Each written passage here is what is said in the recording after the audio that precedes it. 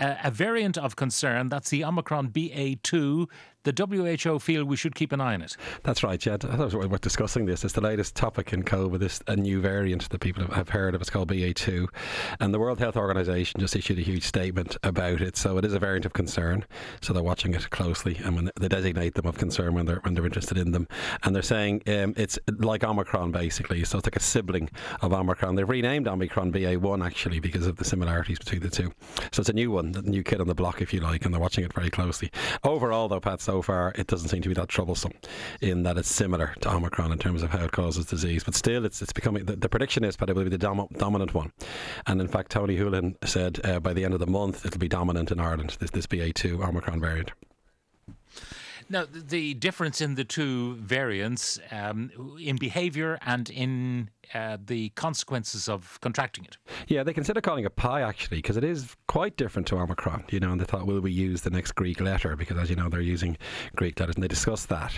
And the WHO said, well, no, we'll keep it BA.2, keep it simpler, I guess. But it could have been called pi because it's quite different. I mean, there's what I call 50 amino acid differences in it. So the spike is slightly different. There's other proteins that differ as well. So there was a slight concern that maybe it would have changed a lot to make it more dangerous, I guess. But then what they've found so far, thankfully, is in Denmark and the UK and South Africa, it's causing the same level of illness as Omicron. That was the first concern, that it would cause more severe disease. Doesn't seem to be the case so far. But again, they're watching closely. Certainly in unvaccinated people, that would be a concern. Maybe it would cause more severe disease, for example. Secondly, it's more transmissible than Omicron. In fact, it's 40% more transmissible than Omicron itself, which was already highly transmissible. Hence, it's taking over the world, is the view they're having now, because it's spreading so fast, Okay, so the question then of how effective vaccination is in deterring this particular variant, I mean, is it the same as the effect on BA.1? Because we know people who are boosted can still get Omicron BA.1. What about BA.2? Yeah, that's looked at closely. There was a good study in Denmark, actually, that 24 people who'd been vaccinated against the original virus, of course, took blood from them and tested the antibody on BA.2, and it was slightly less powerful, so that concerned them a little bit. In other words, the antibodies were less able to neutralise BA.2 compared to BA.1, and that was one concern, of course, if the antibodies had weakened. But the view is that weakening isn't strong enough to cause huge concern. And the second was they tested some of these monoclonal antibodies, which are used as therapies that you can give to people, these antibodies. Now, some of those stopped working against BA.2, and again, that concerned them. But then one of them was fine, the sotrovimab, which we discussed before. That seemed to work quite well against BA.2. So it's kind of a mixed picture. Antibodies seem to be less against BA.2.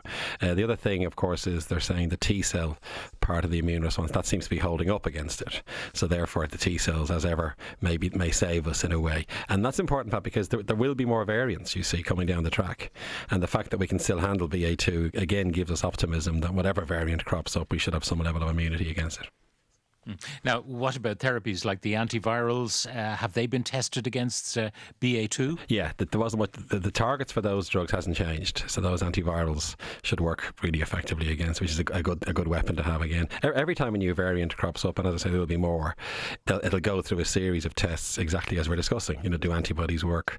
Do T cells work? Do antivirals work? And hopefully all those will hold up against any variant that emerges, is the idea. The one worry we had, Pat, was last weekend a Japanese lab in Tokyo did an experiment on hamsters, of all things, an animal model, and it turned out BA.2 was much more severe than BA.1. It made the hamsters much sicker, and we all said, oh God, this could be a worry then, because if it's making hamsters sicker, it may make humans sicker. But of course they're hamsters, and they hadn't been vaccinated either, by the way, so that little alarm bell in all of us for about a day went off, but lo and behold, it doesn't seem to be holding up in humans, that it's more severe.